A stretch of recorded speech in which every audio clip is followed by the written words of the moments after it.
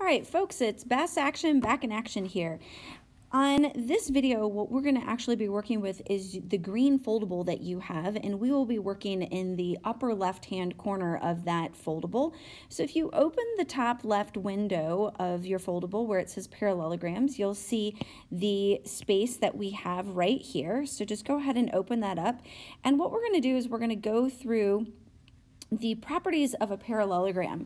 Many of these you're going to be familiar with from your elementary days and your middle school days of working with these, but we're going to look at them in a little more depth and probably introduce a few that you might not know right off the top of your head. All right, so first of all, on a parallelogram, the very first thing that we can actually think about is the definition of a parallelogram. And our definition of a parallelogram says that both pairs of opposite sides are parallel. So that gives us actually our first characteristic. Now I'm going to do a little abbreviation here. I'm going to use the abbreviation BP for both pairs throughout this entire foldable. It'll just save us a little bit of writing. So from our definition, we can say that both pairs of my opposite sides are parallel. So we can mark that in our figure right away. So we can mark our parallel lines, and anytime you have a parallelogram, this property would exist. Now, the next property that we're going to list is actually more of a property related to our parallel lines than it is so much really a parallelogram. And that one is that consecutive angles are supplementary.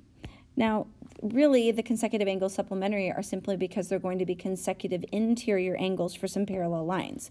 So for example, if these lines are parallel and this is our transversal, then these two angles would have to be supplementary. Same thing is that if these lines are parallel and this was my transversal, then these angles would be supplementary.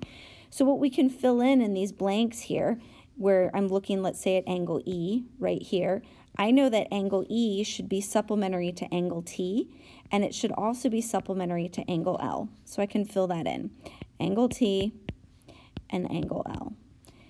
Then I can also look at angle A up here in this opposite corner, and again, working with my parallel lines, my angle A should be supplementary to the angle L, and angle A should be supplementary to angle T. So I can actually list those same angles again. Now, the next property that we're going to look at is one that I'm sure that you've used almost a million times at this point, and we're going to use that BP again. Both pairs of our opposite sides are not just parallel, now we know that they're congruent. And I know you guys have done this plenty of times. So these opposite sides here are going to be congruent, and these opposite sides here are going to be congruent. So that's another one that you're already familiar with. The next one that we're going to look at is one that you might not already know, and that's going to be that the diagonals bisect each other.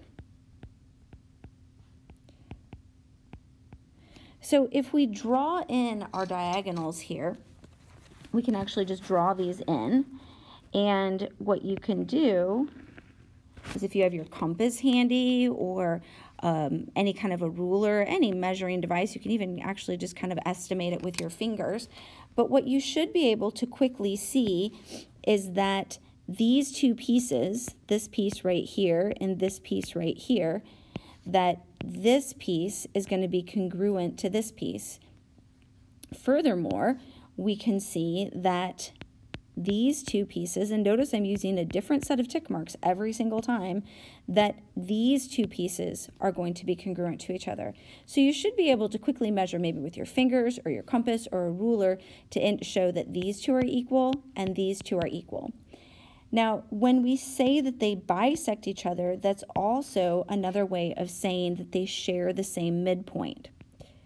So this point right here is the midpoint of each of the diagonals. So each diagonal has the exact same midpoint as the other diagonal. Our last property that we are going to say is that both pairs of our opposite angles are congruent to each other.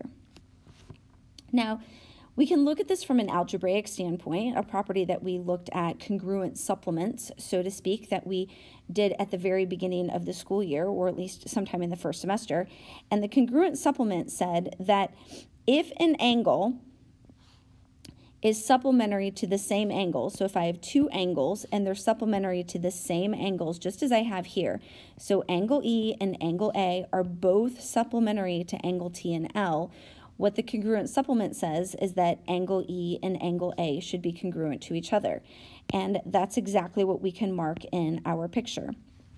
So I can say that this whole angle right here is congruent to this whole angle right here. I can also say the same thing about angle T and angle L, but we need to be careful because we've drawn in our diagonals at this point.